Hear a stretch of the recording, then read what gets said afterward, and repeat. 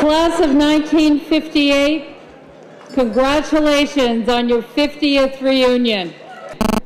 The campus feels a buzz with the sounds of New Orleans.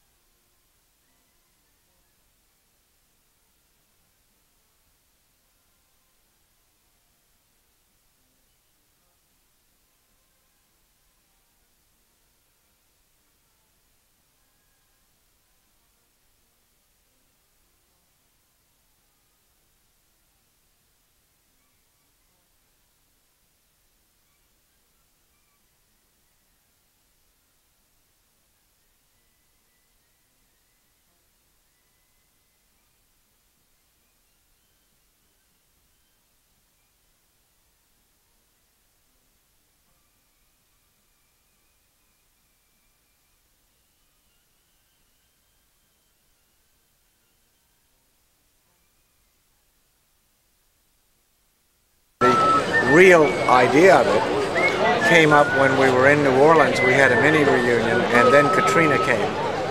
We had to cancel it, but we came back after. Some classmates said, let's bring these great bands to,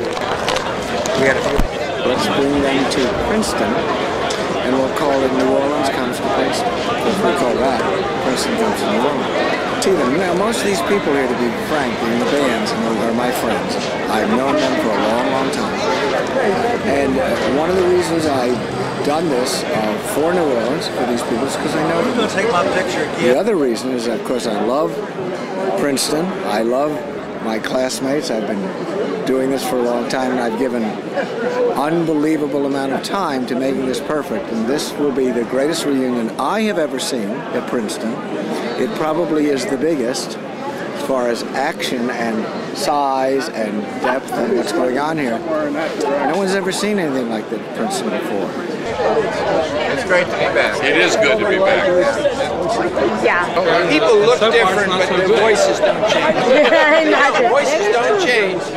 So you can see someone from the voices don't change. Your voice is the same as it was. Your body's gone to hell. No, it isn't. Mine, no hair. It was that My way. hair is gone to When the hell. school approach, it hasn't changed, unfortunately. But you know, 50 years seems like nothing. When you, it seems like just sort of yesterday. Right. Yeah, it's like light, gone in a flash. Yeah. Same thing. There's nothing like meeting up with your old friends, old classmates, people you don't see once every couple of years. And it really is a thrill. And it's the memorial service this morning was very moving.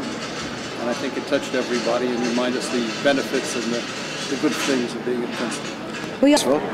And I'm happy to say it was fun. You go through there.